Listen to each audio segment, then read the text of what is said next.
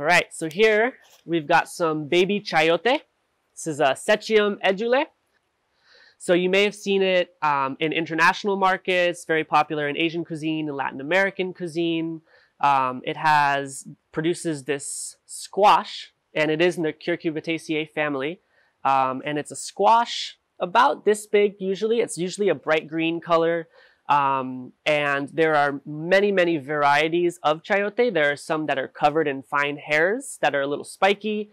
There are some that are white. There are some that are a darker color, a little more leathery skin.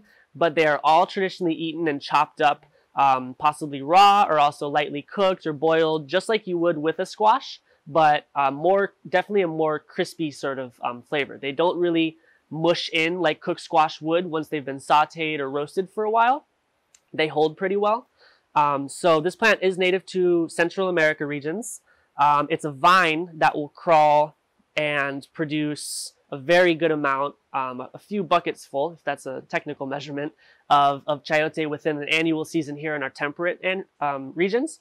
But they grow in such excess in a lot of the Caribbean and throughout Latin America that they can be seen growing wild. The vines will crawl over into trees and the fruits will hang down. I've seen some of the white chayotes to be about the size of this pot, very, very big and very, very filling. So they can produce a really good, substantial meal off of just one fruit. So this is one that's been experimented with here with the Utopian Seed Project in North Carolina, and there's the yields have been great.